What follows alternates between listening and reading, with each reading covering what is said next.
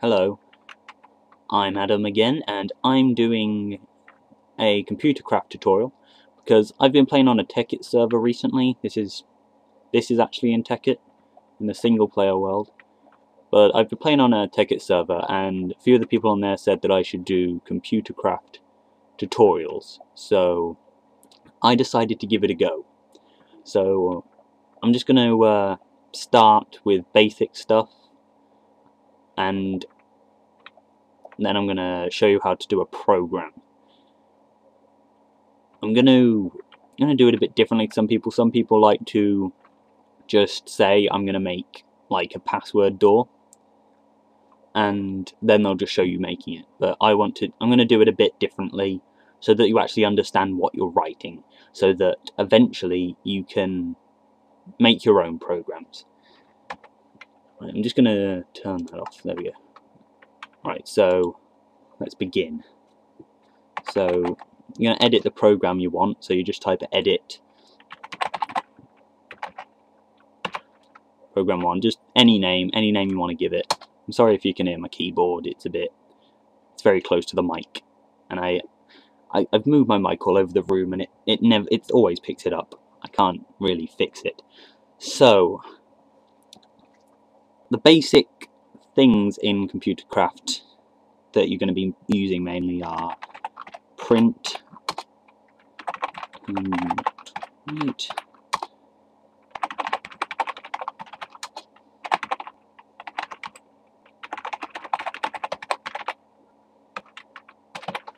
Are these things. So you've got print here. Print basically prints anything you put inside these brackets onto the screen.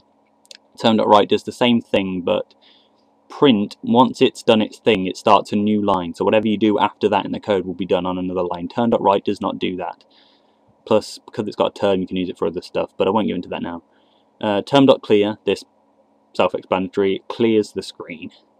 Term.setCursorPos, in here you'll put 1, something like that, and that will put the cursor, which is this little flashing white line here, at the point x1, y1, which is here where the p is. So you can change this to anything. You change like 6, 8, that's not an 8, that's a 9, but doesn't matter. But yeah, that's what you can do with it. So I'm just going to do an example of each of all of this, basically how it can work. So if you do term.clear and then term.setCursorPos, that will clear the screen, put the cursor in the default spot, and then you can do something like print hello, and then term.write hi there. And then if we control save, control exit that, and then run the program, you'll see that it comes up with hello, hi there. And then because I used term.write last, it makes it so that you start immediately after what you've written. So I can now type stuff after that, which is useful for a lot of things. So, whoops, edit program. Right. So they're the basic things, and they're useful. You can use that for basically what I've just shown you. You can't do anything fancy with it. You can make like some form of animation with it, I suppose. Like if you constantly keep clearing, then printing again, clear, print, stuff like that. You can make like a little animation, but it would take a long time. But I'm going to show you more stuff you can do now, which is using variables and the if command. So variables are things that you declare. So with local a equals 1. So that makes a equal to 1, which means that if I was to do print a, you don't need to put the brackets in there because the brackets are in the variable, so that would print whatever variable a is, if I've done this right anyway. So let's just try that. Run 1. There you go. It writes the word 1. You can put anything in here, like hello. Run the program and it will say hello. So that's not the best example of what you can do with it, but you can do more stuff, which is basically a password door. So I'm just going to show you a basic example of what a password door would be using the if command. So first we're going to need to declare a variable which is local input equals read. That makes it so you can input data, user can input data, and then we're going to do the if command, which is if input, so if variable input, and then we can do equals a. So if what the user inputs is the same as what variable a is, which is hello, so if I type hello in, then I'm going to do then, and then let's say print hi. So if I input the word hello, it will reply with hi, and then I can do else print by, and then end to end it, because whenever you put an if, you've got to put an end to end the if. Right, so basically what this does is if input equals a, so if input equals hello, then print hi. If the input is not a, so if it's anything else, if I input anything else, it will print by instead. So let's show that program. So if I type hello, it will say hi, and if I run the program again and type blah, blah, blah, blah, it'll type by. So that's basically a basic example of what a password door is, but instead of printing hi, you would output a redstone signal. So I'm going to show you now how to do a password door. So I might as well show you it working. So I'll just get door and some redstone. Put door there, redstone there, computer there. Well, let's code on this one. We're going to do it in the startup. If you do a password door, do it in the startup, because if you're doing a password door, you obviously don't want the computer to do anything else other than the password lock. So edit startup, and now anything you type in here will be ran every time you start up the computer. So we're going to start off with local password equals pass. So our password is pass. So if we want to open this door, we have to write the word pass. Okay, so then we need to do the if local input equals read, and now we're going to do the password thing. We're going to want something there, so we're going to put something in here first, which is term.clear, because we want it to be at the start. Term.setCursorPos to put it there, and then term.write, enter, password, and space. There we go. Now this will clear the screen.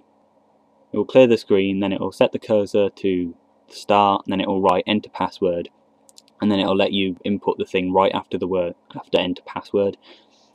And local input equals read, that makes it so that you can input data. So you don't want to put that, you put that after all this stuff, because if you put it before, it'll mess up, so you want it after.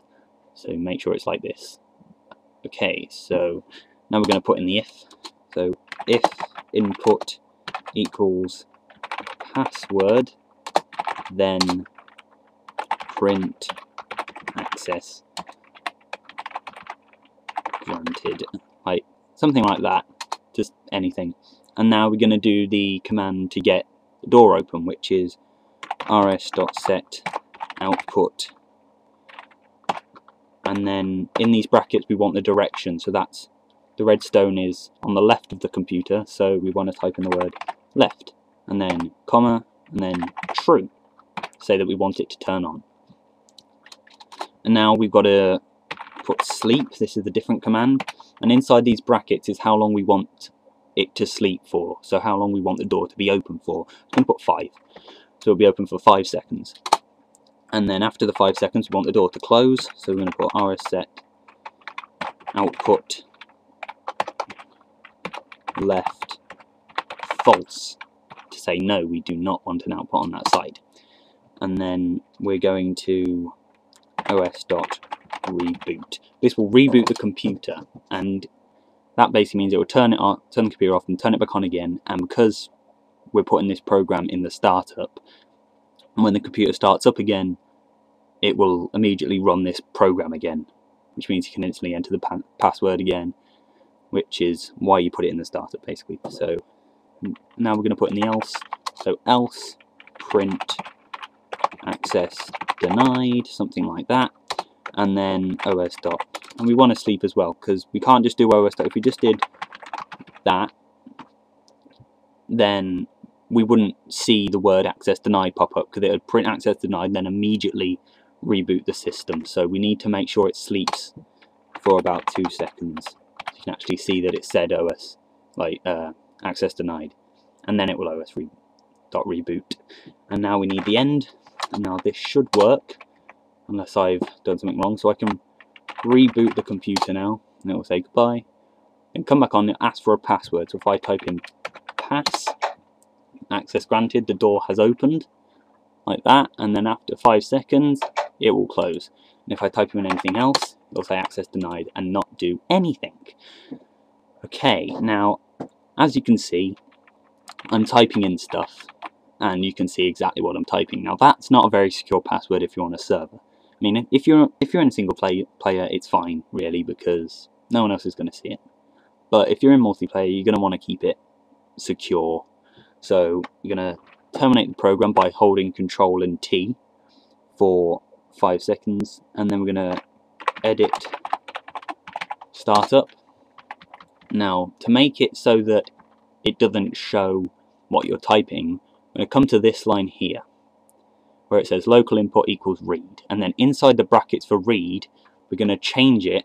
I'm going to put brackets, and inside, not brackets, speech marks, and inside the speech marks we're going to type what we want instead of the letter. So we can put anything there. We can make it all O's, so everything we type is an O, but to make it look good we're going to do it with a little star. So now if I save this and reboot, we'll see that everything I type comes up as a star. It means I can type pass. You don't know I've typed pass because you can't see it, but if I type that, I'll say access granted, door will open, I can walk through because there's no other way to get through here. And if I type in anything, it doesn't work. So that makes it a bit more secure. Right. So that's a password door. It's very good for multiplayer. It doesn't really have that much use in single player unless you just want it to be, want your world to be a bit more realistic. But in multiplayer this is really useful. And now that I've shown you how to do it and what it all means, I've hopefully done a good job at doing this anyway. It's my first attempt at this kind of tutorial, so hopefully you've learnt how to do it, and hopefully you've also learnt what everything in here means, which is basically, that's your password, clear, set cursor, blah blah blah, you've got it all. And just a few things that some people might think is unnecessary and not do. For example, if input equals password, you need 2 equal signs. If you only have 1 equal sign, like here, it's declaring a variable. So if you just have 1 equal sign, that doesn't work. That's saying that input equals password and you've rewritten this variable here. So you need the 2 equals. 2 equal signs mean that it's checking something. 1 equal sign means it's declaring something. And another thing is, where I put these 2 brackets here, you do need them. If you don't put them there, it won't work. You do need the double brackets at the end of each thing. So yeah, just make sure you do it right. If you type this right, type this correctly, it should work fine. So yeah, hopefully this has helped you. I'll put this code in the description so you can just copy paste it if you want, but hopefully this tutorial has shown you what everything means as well, so eventually you can make your own programs from what you've learned. You can change this up a bit, and eventually maybe you can go into multiplayer servers and show off due to the fact that you can write a password lock by yourself without any help. I don't know, but yeah, so that's password door lock. I hope you enjoyed the tutorial, learnt something, and goodbye for now.